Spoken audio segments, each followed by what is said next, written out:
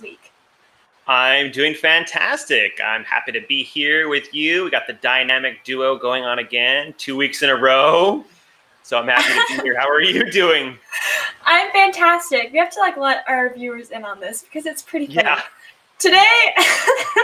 Today, both of our AC units went out, and I am in Arizona, and Andrew is in Palm Desert, California. So we have fans on us right now.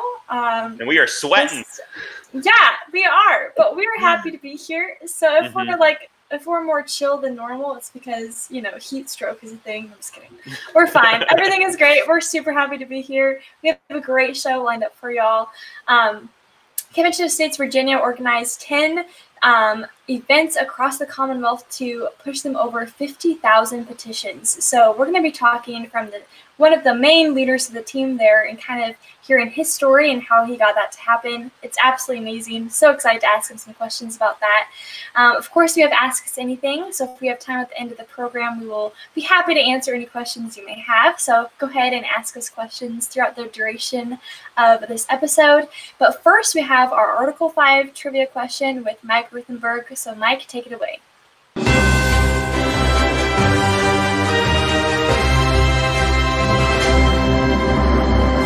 Thank you, Whitney. I'm so glad to be a part of the program today. It's going to be a great program, and we're talking about the most important thing, of course, which is finding new supporters, which in today's day and age isn't that hard to do. It's crazy all the problems we're having with jurisdiction and the Constitution and what is going on and what people think that the government is supposed to do and how the Constitution is supposed to work. And that's why we're here. We're here to educate people. We're here to make things happen. And so I've got a question today that will be really good as far as jurisdiction, as far as it goes for our trivia question. So for today, I've got some good stuff to give away. Our most popular item we've ever sold in our COS store, the Pocket Guide, a group of 10 of them we have.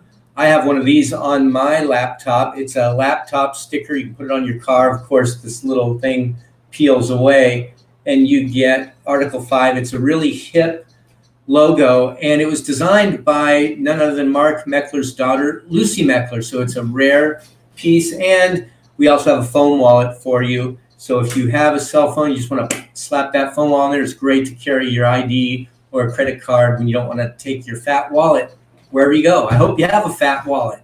So anyway, here's the question for the day, and it has to do, I gave you plenty of time to figure this out because I've asked this question before. I said next time I come on, I would be asking this question. You remember I gave away the book Liberty Amendments by Mark Levin, and this week is a great time to be talking about it because it's a very historic time.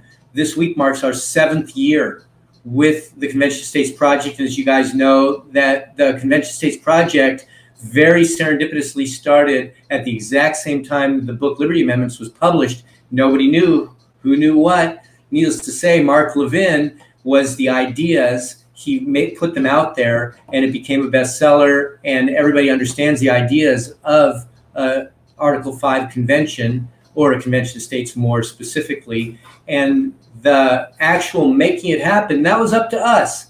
And we've started, and in 7 years, we've got 15 states that have passed the resolution. If you're not quite sure how the mechanics work, hopefully you'll win the Pocket Guides, because in our Pocket Guides, it explains all this. And it's a little bit complicated, but it's important to know. Of course, one of the things that you may already know, since you're watching this show, and you're probably pretty invested in Convention of States, is what is germane to our call. And we had to spell it out in what's called the application, or what the states call the resolution that they pass in their states. And it's to reduce the size, scope, and jurisdiction of the federal government. Any amendment that could do that is germane. To impose term limits on elected officials, including judges and bureaucrats, that would be another thing that's germane for an amendment to the Constitution once we get to calling the convention. The third is to impose fiscal restraints on the federal governments, maybe a balanced budget or some other methodology to do that. And as you probably remember, Mark Levin outlines this in his book very, very clearly. And of the 11 amendments that he recommends, there's only one that is not germane to our call that wouldn't really be allowed under the rules of the convention. And that is the trivia question for today. Which of those amendments that Mark Levin suggests in his book, Liberty Amendments, is not germane to our call? Doesn't mean it's a bad amendment. It just simply means it would take its own Article 5 amendment, its own Article 5 process in order to make that happen, if you thought that was what it would take. I'll be back at the end of the show to tell you the answer. Can't wait to see who wins. And back to you, Whitney. Awesome. Thank you so much, Mike. All right, now we have our special guest that's joining us. He is John Damon, who is the regional captain for Convention of States, Virginia. So, John, thank you so much for joining us. It's a pleasure to have you. How are you doing this evening? I am doing fine, Whitney, and thank you, both Whitney and Andrew, for hosting this and inviting me to speak.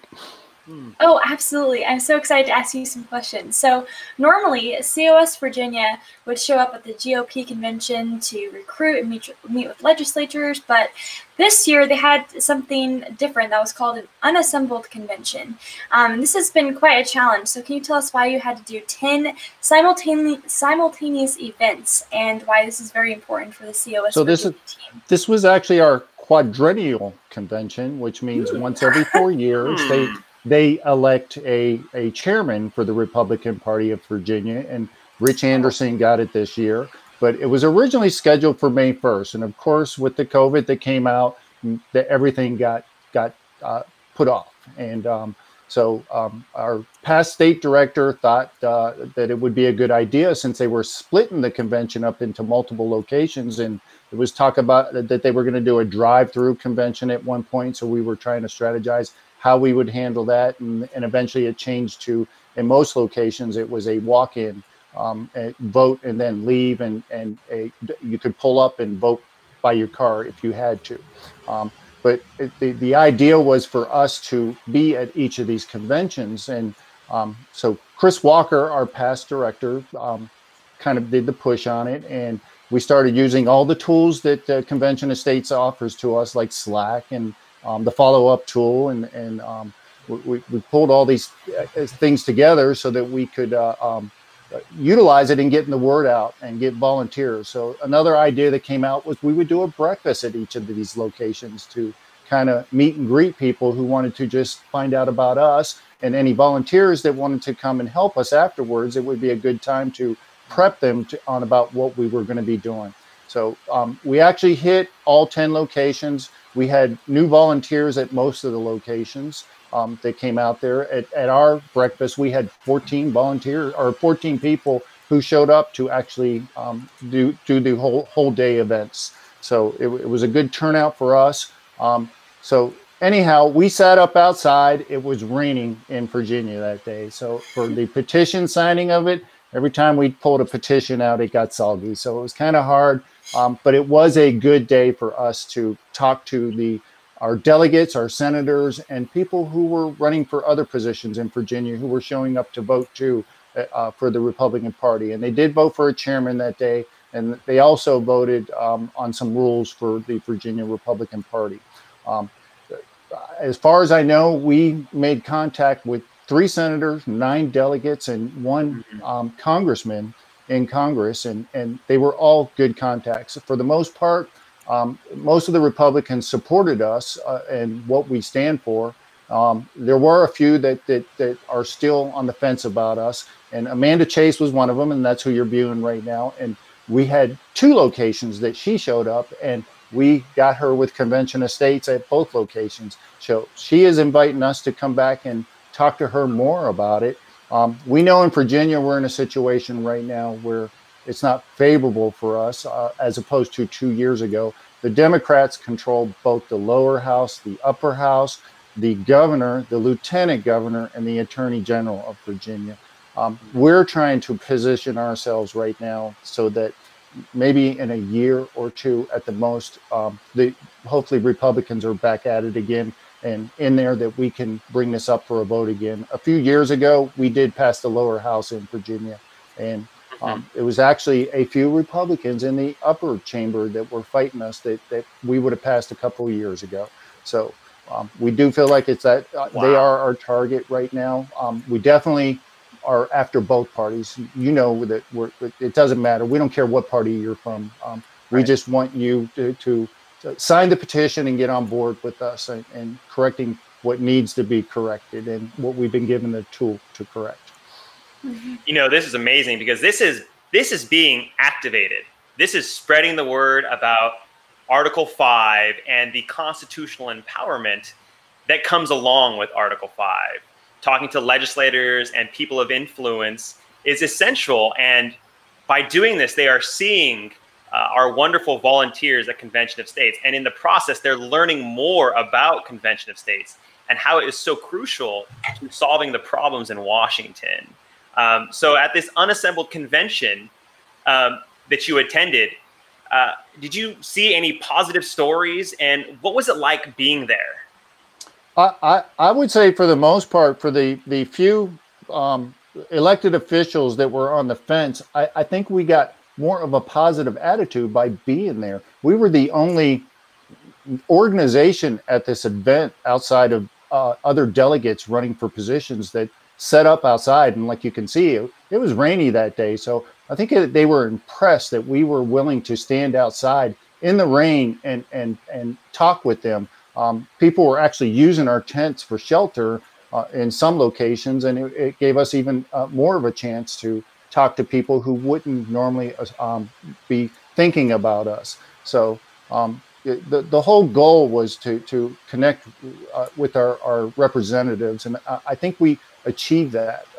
In a lot of these pictures, you see elected officials who are talking to us and who are genuinely interested in what we have to offer, and we just need people speaking up for us and getting in these people's ears on a weekly, monthly basis and letting them know that we're here to support them should they choose to go our way.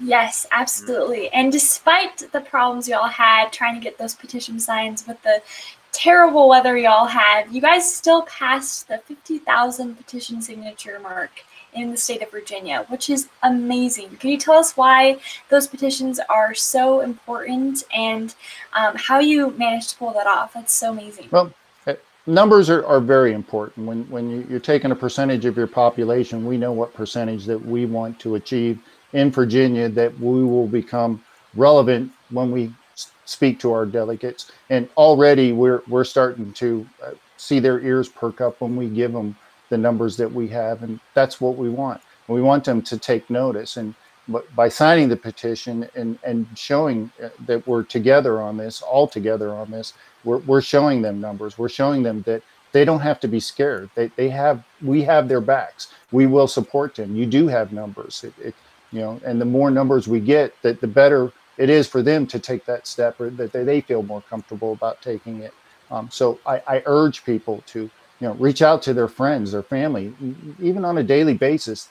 Have a petition ready to sign for somebody. Have it ready on your phone. It's so easy to do. It's that you need to, every time you make contact and talk about Convention of States, you should be also asking at that point, have you signed the petition yet? Because we're seeing what the numbers are doing for us. It's definitely getting the attention of our delegates and our senators in Virginia. Mm-hmm. And you talked earlier about what you've seen in Virginia and your legislature. So I want to circle back to that real quick, because in Virginia, you had passed in the House of Delegates the COS resolution, but you didn't quite get it passed, or didn't get it quite across the finish line in the Senate, which is unfortunate, but there will always be new opportunities. But do you think that the unassembled convention is perhaps laying the groundwork for future success in Virginia? It is. We have discussed this at the state level, that we would like to try to copy what South Carolina did and try to get it on the Republican Party platform. So we did, and I did call the person who is now the chairman of the Republican Party in Virginia and talked to him before he got elected. I actually reached out to all three candidates and got a reply from two of them. Didn't get a reply from the third one, but fortunately the one who did get elected sponsored us about 4 years ago, our resolution in Virginia at the House level. He did sponsor us. So my question to him was, if if you were excited about it 4 years ago, what are you going to do as chairman of the Republican Party to advance our agenda, Convention of States, once you're elected chairman? And of course, being a politician, he wanted to talk more about it afterwards. And we have had multiple people call him, and we do intend on following up with Mr. Anderson. And I feel good. I do. I feel good about Mr. Anderson following through with us with Convention of States. So there again, it's contact. It's getting to know these people, getting them to call you. They want to talk to you. This is the guy running for Republican Party of Virginia. I left a message on his phone. He called me back. He called Joe homeowner in Virginia back and wanted to know what my concerns were. And I told him I spoke about Convention of States. It's that easy. These people want to know what we're thinking. They depend on that as they go forward. Yeah, absolutely. So I want to hear a little bit more about your story as well, how you got involved with Convention of States and what your favorite part about being involved in this historic movement is. About 4 years ago, I had a regional captain call me, Dave Ross, in the Richmond area. And his first question is, why did you sign the petition? And I thought, well, that's a good question. Why did I sign the petition? When I first learned about Convention of States, I learned it from Mark Levin. I listened to Mark Levin, and fortunately, I got to see him speak. I was at the Leadership Summit in Williamsburg last year, where he spoke at. And when Convention of States does have the summit again, which I hope they do, I highly recommend it to all the leaders out here. It was definitely a rejuvenating experience. It got me back into the thick of it again. And that's basically what we did with the August 15th Republican Party. We were trying to get people back into the thick of it again by getting people back out and involved. But anyhow, when he asked me, I had to say that my past military experience, my love of country, my love of the Constitution is what got me involved. I feel like I tell a lot of people it's the peaceful way of solving what's going on in Washington, because I'm seeing the other way, and the other way is scaring me. I'm prepared, but it's scaring me. I don't want it to go that way. I want to solve it the peaceful way. I think that's what our founders put that in there for, is that you don't have to fight first. You can use your Constitution first to solve the problem. And that's what I tell all my delegates and senators too. Here's the peaceful way to solve what's going on in Washington. So that was the big thing. I want to solve the term limits. I want to solve the fiscal restraint. I want to solve the federal overreach problem on a peaceful means, not like the left is doing, or Antifa, or all the others. I think we can do it within by using the Constitution. So, but I got involved as a district captain. I started out as a district captain, and the tools were easy to learn, easy to use. It got me more involved as I got into the district dashboard, the follow-up tools, Slack, the Telepatriot, which we have again, Chris Walker in Virginia is great on Telepatriot. We even use that for the September or the August 15th mission. The tools got me more involved, and then just talking to other people the way I was treated when I came aboard, which is letting people have their a moment to speak what is on their mind, what concerns them. And you can hear it, as I'm sure you hear it in my voice. You hear it when you do talk to people, the ones that want to be active, and they need somebody to talk to. They need somebody to guide them. We're here to guide them. And that's what got me going. It's such a established organization already in the 7 years that we've been here established. All the tools are there. We got great people in position that are just advancing Convention of States on a weekly, monthly basis, that we see progression. And I like that. I like what I'm seeing. And I think this is the answer. Well, awesome, John. Thank you so much for playing such a huge role in Convention of States and for carrying this fight forward for liberty. It's amazing that you are giving so much of your time to this organization and that you're playing such a huge role. So maybe there's some Virginians right now who are watching who have not climbed the ranks like you have, but have that same feeling that they want to help affect the change that will bring about peace, the peaceful resolution like you were talking about. How could they get plugged into your team? Well, the first step is, like we tell everybody, is sign the petition. And when you sign the petition, there's a volunteer option on there. Select volunteer. We will find a position for you, whether it's 5 minutes a week or whether it's 5 hours a week. We will find a mission for you. We do have enough work to go around, and many hands make it a lot easier for the rest of us. Not that I mind it, believe me, I don't mind it. I enjoy what I'm doing. I take it as an honor to be able to be involved with Convention Estates and trying to achieve the goals of Convention Estates. But just start off by signing the petition. And then, like I tell everybody, the number 2 is, at a minimum, after you sign the petition, is call your delegate, call your senator. We will let you know via email once you sign the petition whether your delegate or senator support you or they don't, or on the fence or don't support Convention Estates. We will let you know. So you will have something to work with when you call your delegate and your senator to let them know that, yes, thank you for supporting us, or, you know, I see you don't support us. What is your concern? So that would be the first step. That would be the biggest step. And 2 steps right there would, if everybody did, we would grow abundantly. Mm-hmm. Absolutely. Before we sign off, I just wanted to ask you, I know you're talking about the multitude of tools that we have at our disposal as Convention of State supporters who are trying to further the cause. A new tool that has been introduced to us is the Constitution Alive course with Rick Green. And I think that you told us a little bit earlier that you participated in that. Could you tell us a little bit about that and what you learned from it?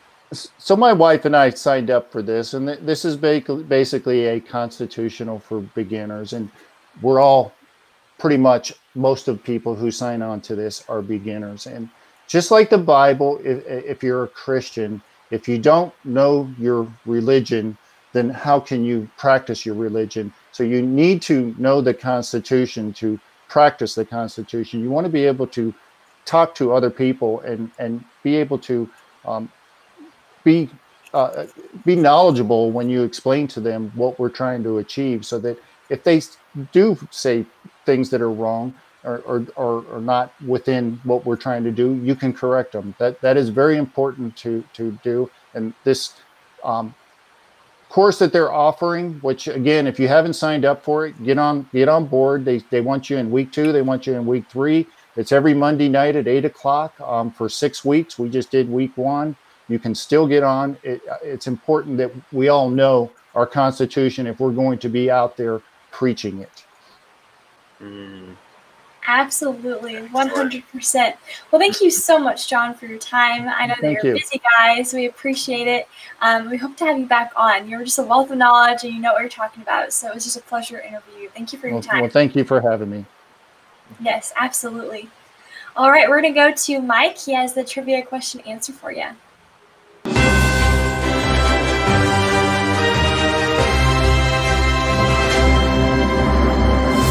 All right, well, now it's time to find out the answer to this incredible question. I love the question. As you probably remember from the beginning of the show, I explained that in order for Article 5 convention, in order for an amendment to be germane for an Article 5 convention, it needs to be germane to this application, or as they do when they are passing these resolutions in the states, is it needs to be, it says right in there, they're passing a resolution that calls a convention for the purposes of providing fiscal restraints on the federal government, term limits, the potential for term limits, and to reduce the size, scope, and jurisdiction of the federal government.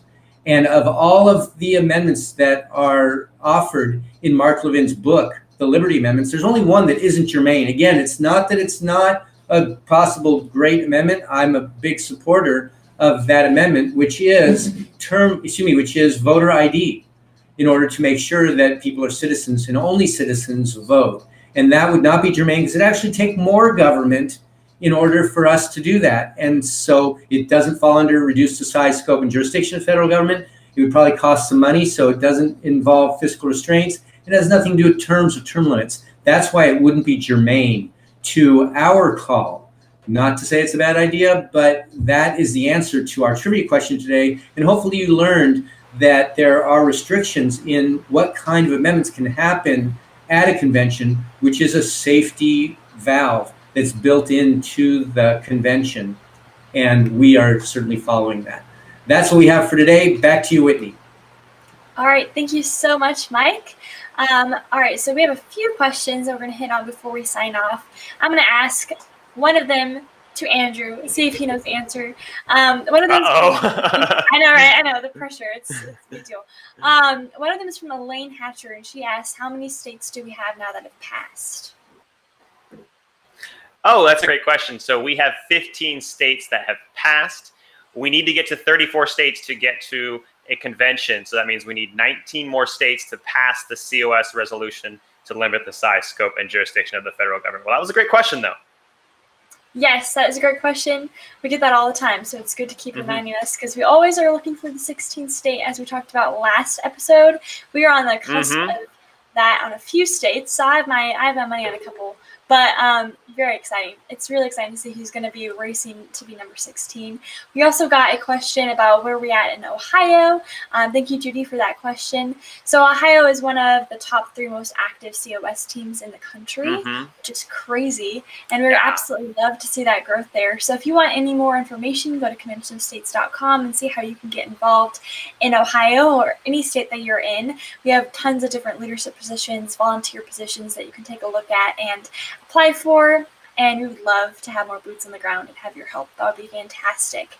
And as we talked about earlier, our constitutional live training course with Rick Green and David Barton is absolutely amazing. We've been getting such rave reviews.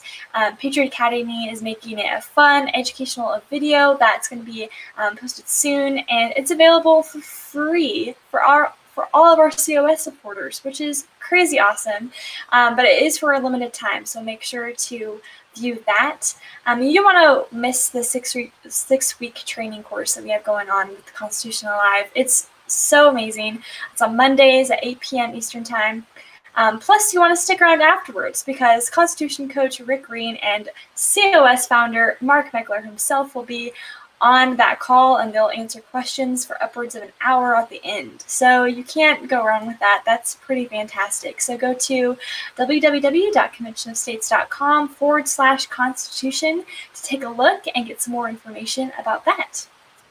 Yeah, so make sure to join that, and also make sure that you are following us on Instagram, on Twitter, on Parler. I'm sure that you've already subscribed to Facebook because you're watching this, but make sure that you subscribe on Facebook or wherever you get your media fix. And then don't forget also to subscribe to YouTube.